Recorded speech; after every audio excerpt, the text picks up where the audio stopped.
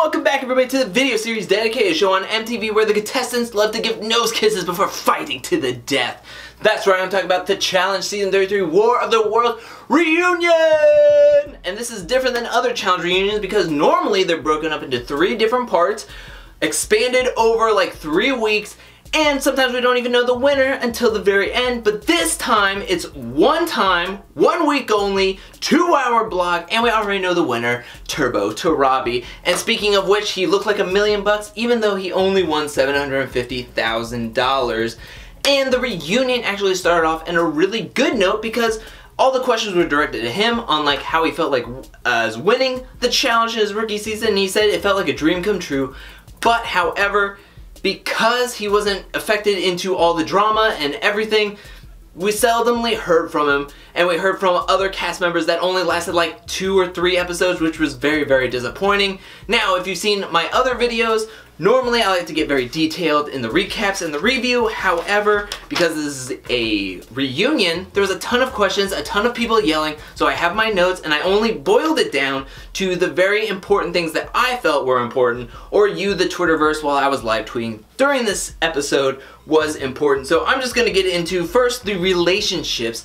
We saw a few relationships happen in the house, some off camera, some deleted scenes, but let's just get into it and where they are now. We started out with Bear and Georgia, and they've been doing the hanky-panky here and there outside of the challenge house, but at the moment they are not doing anything. They're just acquaintances. They're just acquaintances. Then we had Nani and Hunter, which they are not a thing anymore. And this was like recorded 5 months ago, or a couple of months ago. And Nani let it out of the bag that Hunter was having a baby, which he sent out like the ultrasound like a month and a half ago. So he looked visibly distressed when she brought up the whole pregnant thing. But now it's just everybody's public knowledge now on the Twitter account that he hardly ever posts to. Then we have Ashley and Zahida. We didn't see that very much in the actual cut of the episodes, but we saw it in basic training, and they even showed us in the deleted scenes, but that was merely just a showmance. There's nothing happening outside the house. Jenna and Zach are good. Morgan is getting her daily dosage of potassium. Yes, her and Bananas are doing a bananas with benefits kind of thing going on. And the one that was in the limelight going into this, the sound bites, everything, it was in every soundbite, every video, it was Cam and Leroy. They were friends with feelings for a little bit, but this whole thing transpired when Cam went to Las Vegas to hang out with Leroy.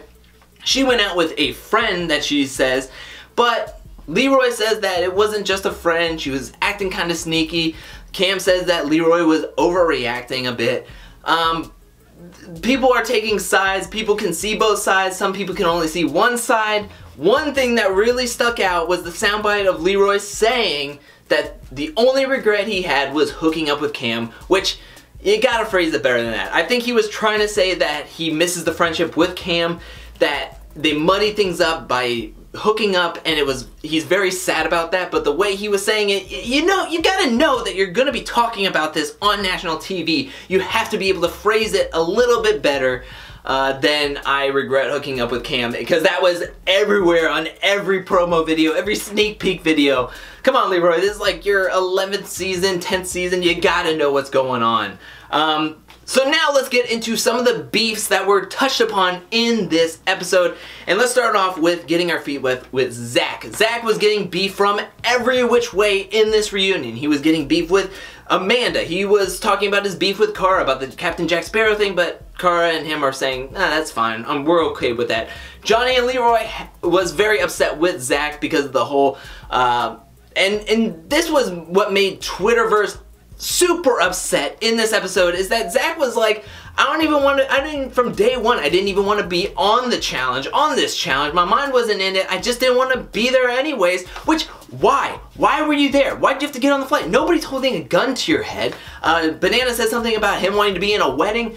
You can be in the wedding. Just don't show up to this challenge if you don't want to be here. You're taking the spot of some great challenger that we've been wanting to see forever, aka the people that were in Orlando. I would have taken any of those over Zach this season if he didn't want to be in there. But Zahida was hit with the crossfire. Whether Zach said it or not, that he said that she was a layup, that she wouldn't do anything noteworthy in the challenge, that he was going to leave early regardless of what was going on. That made her very upset. Also, Zach lied to her because apparently they were always together talking about deals and everything, and he kept on saying, oh, I want to be here, I'm going to fight for you, I'm going to fight for this.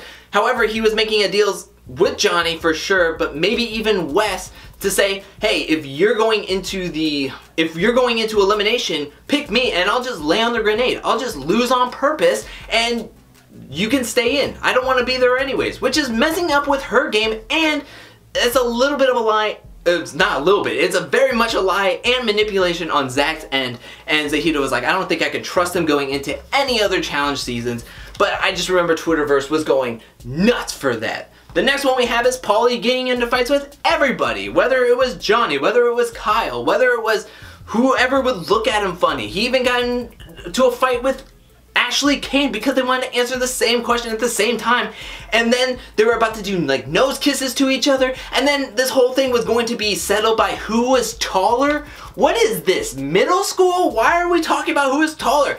At one point, Ashley Kane said something about Paulie being short. Paulie gets up off the couch to stand next to each other, and I don't know, were they gonna do back to back, and whoever was taller, both of them look the same exact height. So if one's small, they're both small. It doesn't even matter at that point. But it just was so ridiculous. It was so barbaric. I just don't understand it. And I get that Paulie is a good competitor in the game when he's doing challenges, and I can bear him when he's in challenges. However, when he's at these kind of reunions, he just likes to get into everybody's face. It's sort of entertaining, but also gets very repetitive and very, like, just annoying at certain points. Next, I want to talk about all the beef that Devon was in during this challenge.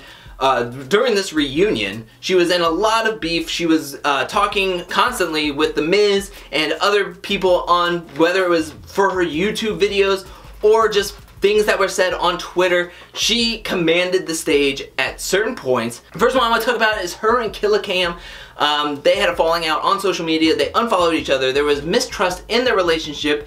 At some point in their friendship, a lot of people were suspecting that it was because they both liked Theo. However, they both confirmed that it wasn't about Theo at all. It was just a mistrust. It was a misunderstanding, a miscommunication, which at the end, they decided to hug at the end of that segment, which is great. I want to see people make up and be ready to go in the next season of the challenge. The next one was Day and West. Now, this one was all over Twitter. This is the one where they were in the tent. Devon was saying that she was going to be outside of this game, put a knee and elbow into Wes's face outside of this game, and then he's gonna know what's up. But before the episode aired, he tweeted out that, saying that she was gonna get her boys to come out and take him out, like, murderously. That did not end well. I remember Twitter just being a buzz about this. Both people for Wes's fans slash stans, and Devon's fans slash stans, also Wes haters, also Devon haters, were going at each other.